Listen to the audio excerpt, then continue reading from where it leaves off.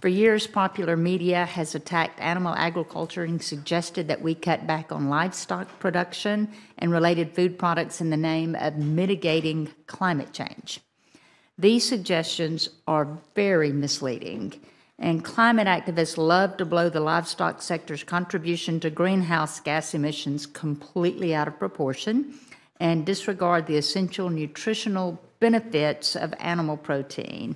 And this sentiment is creeping into our school systems, where it has the potential to irreparably harm the most vulnerable in our society, our children. And I read that, for an example, in Edinburgh, Scotland recently became the first European city to commit to eliminating meat from school, hospital, and nursing home meals. I know that's another country, but similar initiatives are underway in the United States, in some of our nation's largest school districts.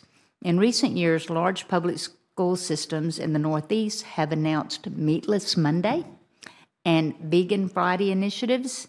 School systems on the West Coast are doing the exact same thing.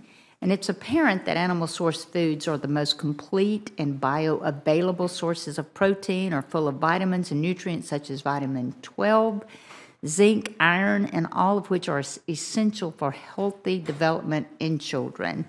And I recognize that Americans have the right to make their own dietary choices, and I want that to happen.